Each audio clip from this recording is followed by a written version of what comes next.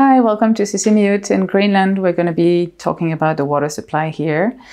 As you can see on the right of the picture, there is a little building called the tap house, and that's where people with unpiped homes will go collect the water. And that is a common thing in villages in Greenland. We're going to look a little bit at the context first. The human right to water, according to UN, has 5 criteria: that water should be physically accessible, in sufficient amounts, affordable, safe to use, and acceptable for the users. And we're going to look at some of those aspects in the presentation.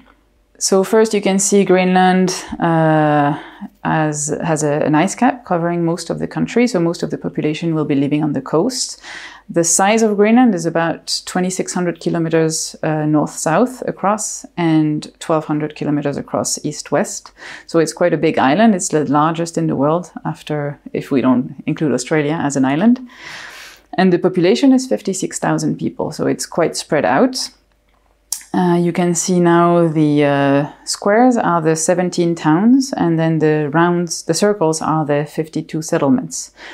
There are a few also airport settlements and farms, but for the water supply, these are the ones we'll be looking at. This here is the island of Uummannaq. It's one example of a town. In the largest cities, most houses have piped water, and some older neighborhoods are now being piped.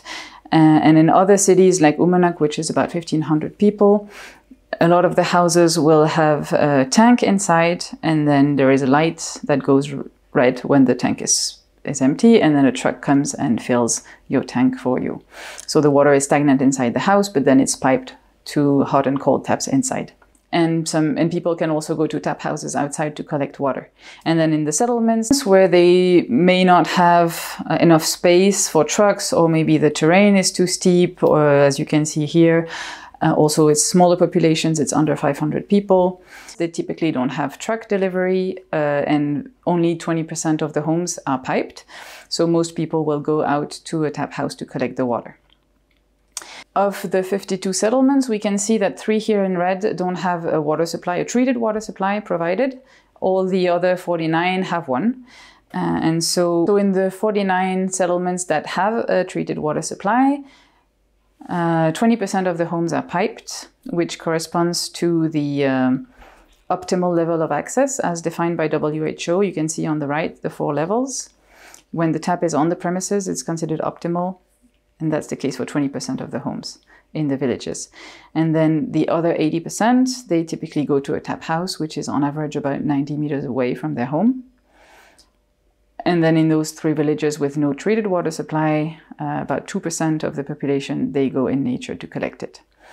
And in fact, water from nature, untreated, is a preferred drinking water source for a lot of people, including in piped homes. And in particular, the pieces of floating ice from iceberg breakoff called Nilek. That's one of the favored water sources for drinking.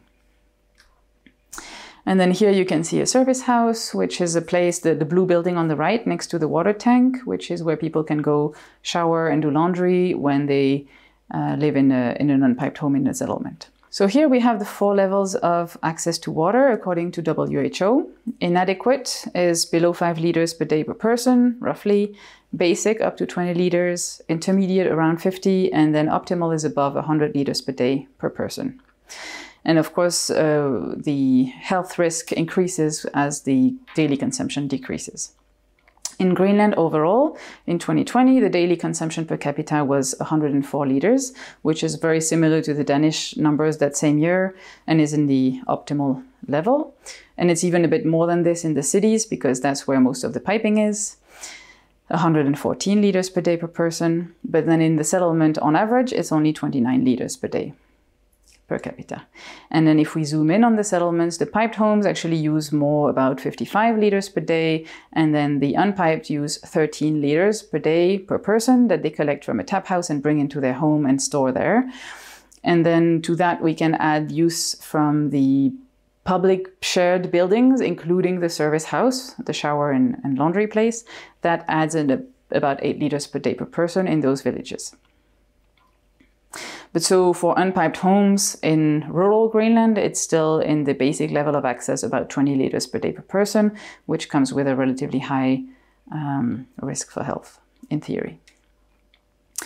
So in unpiped homes, that's the main focus here. People will collect water from the tap house and then they carry it home and store it into those jugs and buckets. When testing the water in those containers, we can see that the number of a category of bacteria called heterotrophics increases about 10 to hundreds of times in half of those containers. And this can be done to a biofilm growing inside, for instance, inside of the jug. And then also in a quarter of those containers, we see the appearance of coliform bacteria, which were not present in the distributed water. This means that there was some sort of contamination of the water, probably at some point, either through handling, using a smaller jug to dip in water to take it out, or using an unclean bucket. And in unpiped homes, also for hand washing, they will use typically a plastic basin that has a little bit of soapy water in the bottom. You can see it in the sink here. And you just rub that water on your hands and then dry them directly without rinsing, because there's no running water point. So all of those practices are typical in unpiped homes of, among others, the rural Arctic, and they have been linked to waterborne diseases from drinking contaminated water and some water-washed diseases, which are the ones you catch or transmit for lack of hygiene and being able to wash hands in particular. Water-washed diseases in particular are underreported in the Arctic. So to conclude, in rural Greenland, 80% of the residents live in unpiped homes with a daily water consumption which is in the basic level of access, around 20 liters per day per capita, which is potentially a threat to public health. The quality of the water when it's distributed is good, but then it degrades in some cases during storage in the homes. So the questions are, should we pipe all the homes? This would be costly, obviously, and also would put an added strain on local raw water resources, which sometimes may not be able to support additional use. That's a question that remains. In the meantime, for unpiped homes, we could use containers that are easier to maintain, to clean inside of, so that there is no biofilm growing and less contamination of the water sources. So now you have an overview of the water supply in Greenland and the challenges, especially in the villages and for the unpiped homes. Thank you.